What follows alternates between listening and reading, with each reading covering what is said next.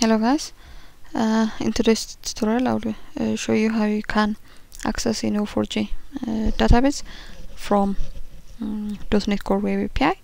So the first thing we need to do is download the Neo4j database. You can download the community edition, it's free.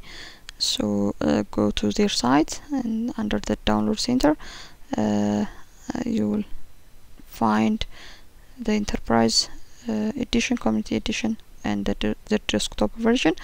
I'm going to use the community server. Then after downloading the zip file, extract it somewhere. Once you do that, to start the server, go inside the bin directory, okay, and open this in command prompt.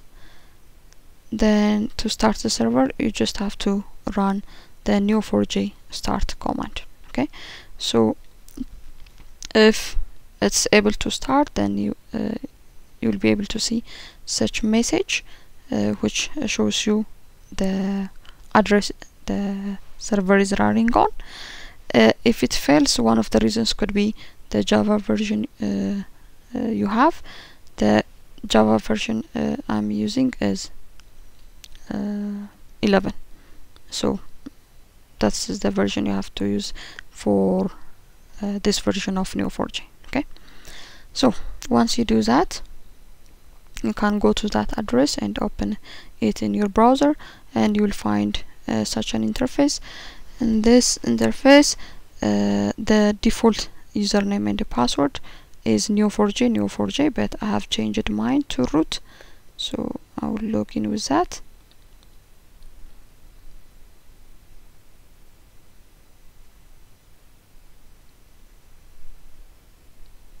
Yeah,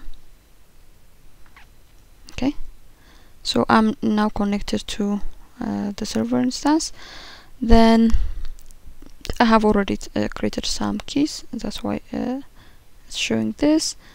If you have any nodes, it will be shown here, and if there are relationships, then it will be shown in this section. Okay, and this is where you write your Cypher queries. Cypher query is basically the Sparkle version for Neo4j. Okay, so let's switch to the API. So just to shorten this video, I have already added the implementation, so we will go through it. Okay, so the first thing we need to do is we need to connect to the Neo4j server, and to do that, first install the package, okay, Neo4j client package. So I have already done that. It is this one, Neo4j client. Okay, so once you add that package into your project, inside the startup, you can connect to the Neo4j server using this class, Bolt Graph Client. Okay, I'm using the Bolt address to connect to the server. There is also a Neo4j address, okay, to connect to it. Then you have to provide the address and the username and the password. Okay, we just used to log in into that. Then you can call the connect method on it. After that, I have added this client into the DI, okay, so that I can inject it into my controllers. So this is all you have to do to connect to the server.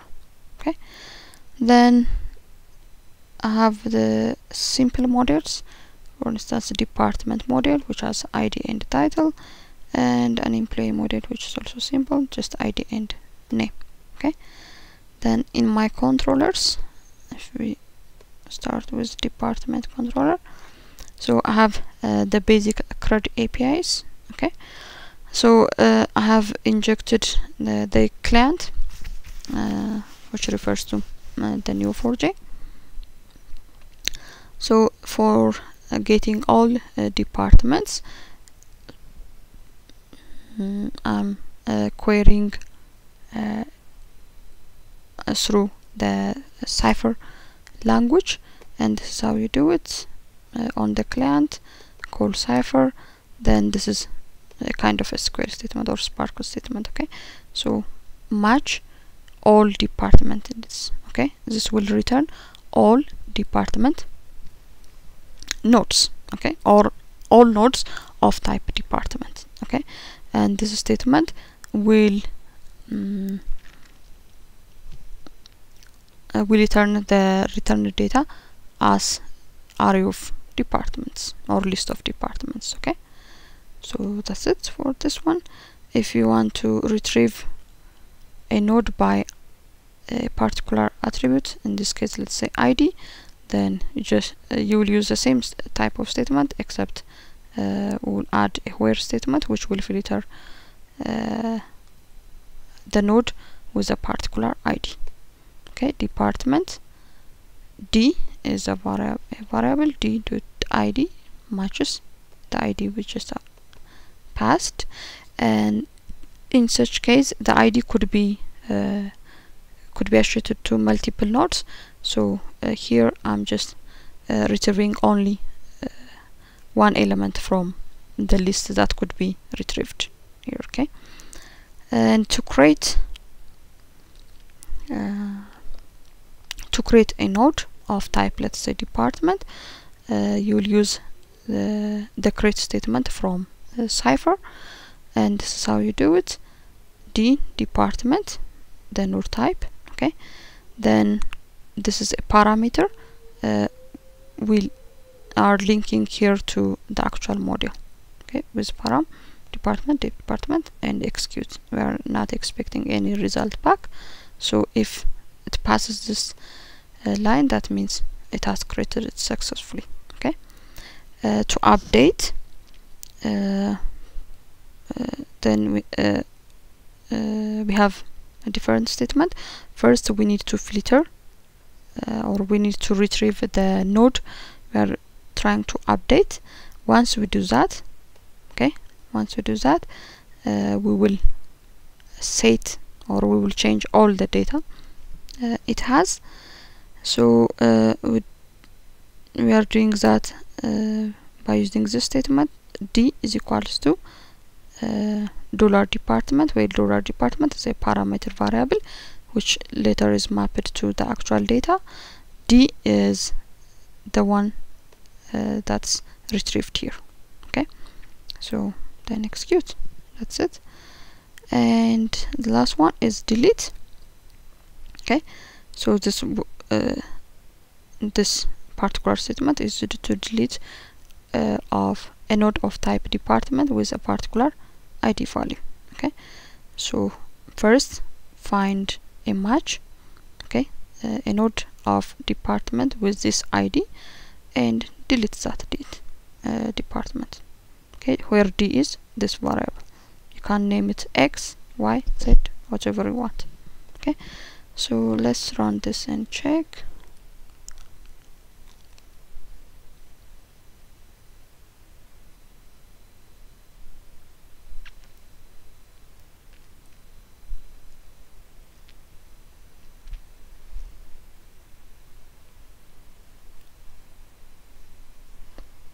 Okay, if we start with the bit, it's returning empty list because since we don't have any departments yet. So let's create ID, and let's call the ID, let's say the title department. So it has succeeded. Let's add one more.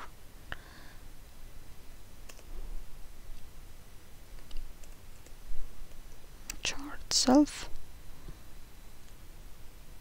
Okay, then let's go here. Yeah, now we have two departments. Okay, so if we click on that, it will show you the departments we just created here. We can also see this information by using the Gate API. Let's try this again. Yeah, here we have the nodes we created. We can test the others as well. to get the department with ID 1. Here it is. Okay, if I want to update this and change the title from IT to, let's say, information technology, I can do that using the put request.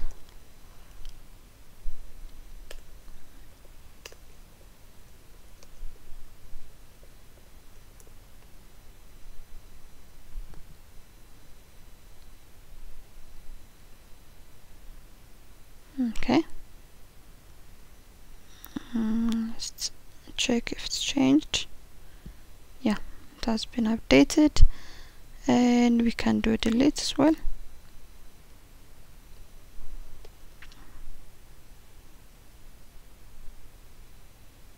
It has succeeded. Now we should have only one department.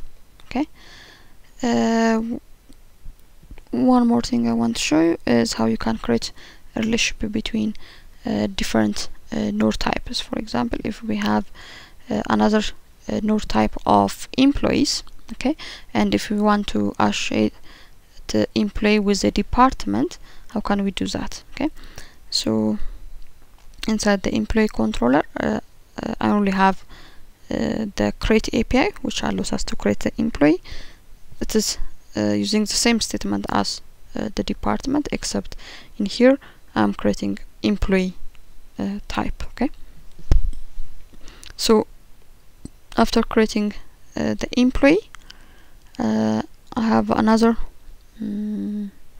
endpoint which accepts two things: one, the department ID; another one, the employee ID. So what this API tries to do is it assigns, or it creates a link between the employee with the given employee ID to the department with the given department ID. Okay, and this is done using this cipher statement. First, we will retrieve both the department and the employee with the given IDs. Okay, this is done by these two statements.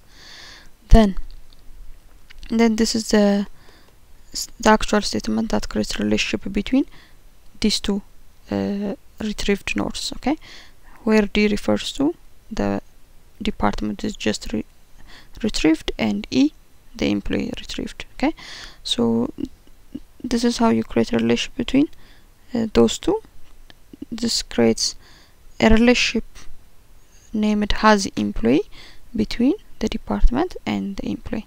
R is just simply a variable name designated to the relationship type. Okay, so it's as simple as that. We can also check this. Let's see what we have here. We only have one department now, so let's go to the employees. Employees in the point. Let's create an employee first. Let's call it James. Execute. Okay, now we should have okay, let's reload. Yeah, we have one department entity and another employee node. Okay, so to create a relationship between those two, let's use the last API, this one, department ID 1, employee ID 1. Execute. Okay, now let's check. So as you can see, under relationship types we have has employees. Okay, so which shows one relationship between James and information technology department. So this is how you connect to Neo4j server and run queries from a .NET Core Web API. I hope this was helpful. if you like the tutorial, like the video and try to share